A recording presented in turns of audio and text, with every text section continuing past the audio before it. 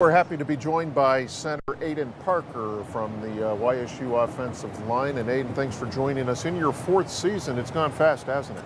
Yeah, I mean, it feels like just yesterday we were moving in back at Leiden and already in the fourth year, so it's definitely flown. You know, let's just go back to last week. How gratifying was it just to play a game?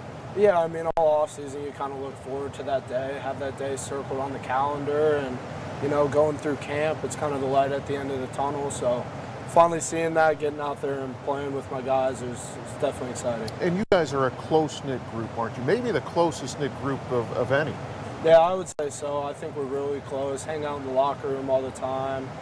During camp especially, obviously we're together all the time, and then once a week we all go out to dinner together on Thursday nights before the game, so very close. Let's talk about this offensive line. I mean, you're kind of the anchor being the center, and you know, you kind of feel, you know, not extra pressure, but you're making the calls, aren't you?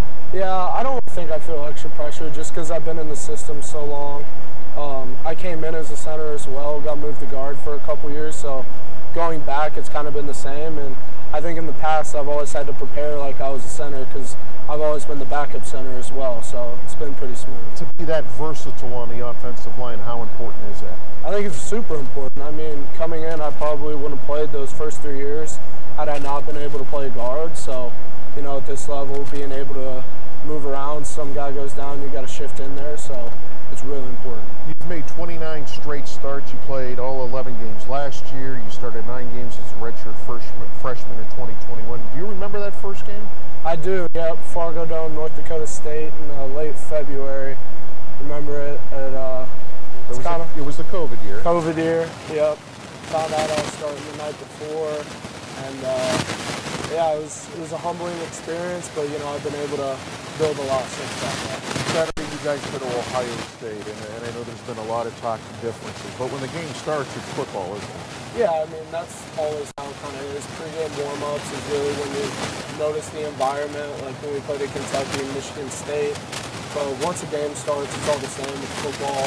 You know, they're football players just like us, so you know, we just got to go out and execute. Business administration, so when your playing days are over, what do you want to do? When I'm done playing, right now I'm looking at getting into the operations side of football.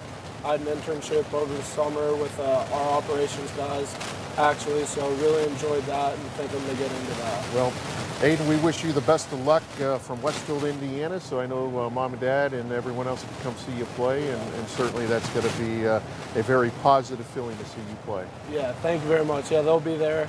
I think aunts, uncles, grandparents are going to be there as well, so they're excited, I'm excited, we're ready to go. Well, best of luck on Saturday. Thank you very much. All right, when we return, we'll break down Ohio State as Penguin Game Day continues.